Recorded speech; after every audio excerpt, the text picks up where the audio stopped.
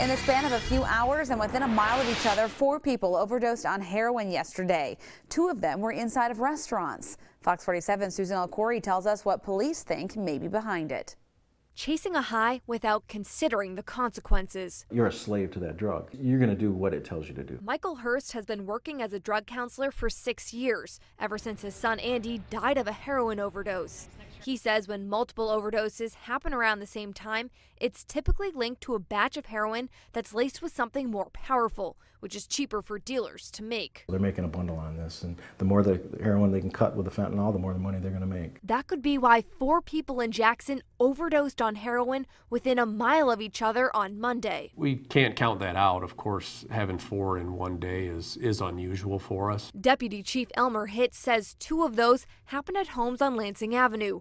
Then officers were called to the Burger King on Northwest Avenue, where a 22-year-old man was found unconscious in the bathroom. Minutes later, a 21-year-old man overdosed in the bathroom at the McDonald's next door.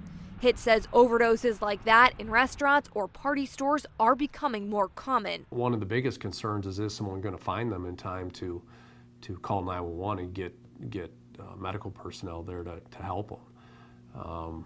We have had a couple deaths where they have actually died in a restroom or in a public building like that. Something Hurst says all comes down to convenience when someone buys their next fix. Everything I need to get high is right there in a private environment, and when I'm done with what I just bought, I'm going to throw the wrapper, I'm going to throw the needle down the toilet, and when I walk out of there, there's nothing anybody's going to find on me.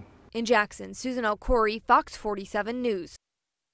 Police tell us employees at places like rest stops and fast food restaurants where people might be shooting up should always be paying attention to who's coming in and out of the restrooms. And if someone's been in there for an unusual amount of time, employees should check on them. Officers are investigating right now and say they were able to interview some of the people who overdosed after they were revived. They also got a sample of the heroin from one of the scenes, which they sent to the crime lab to see what, if anything, it was laced with, possibly carfentanil, an elephant tranquilizer that was recently found mixed with heroin in the Detroit area. All 4 people who overdosed in Jackson yesterday survived.